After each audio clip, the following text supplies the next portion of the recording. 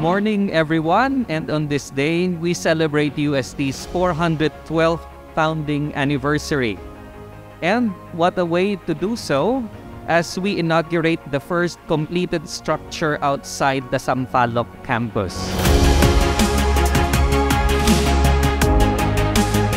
The UST-TTCIC has been designed to foster creativity and collaboration. It will be a place where researchers, innovators, and entrepreneurs can exchange ideas, share knowledge, and work together towards a common goal, creating a better future. Looking ahead, we have a clear vision for the future of this building.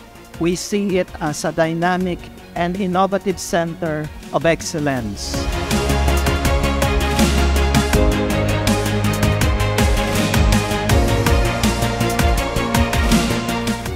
With the university's work rooted in Dominican spirituality, I have no doubt that these innovations will also promote meaningful human connections, something that can get sacrificed in pursuit of new technology.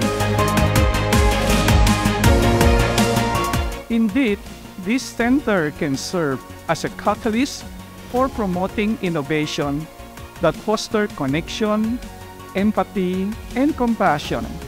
And I'm very excited to see the impact it can have on many people's lives and well-being.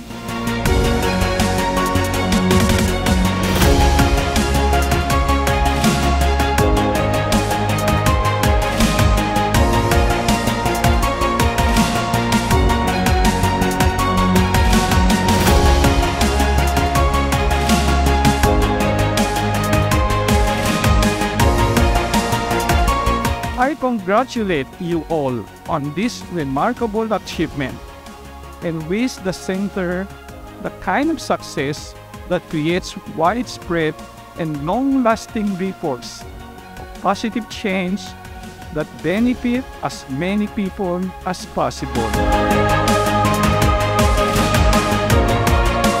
Let this exciting journey begin.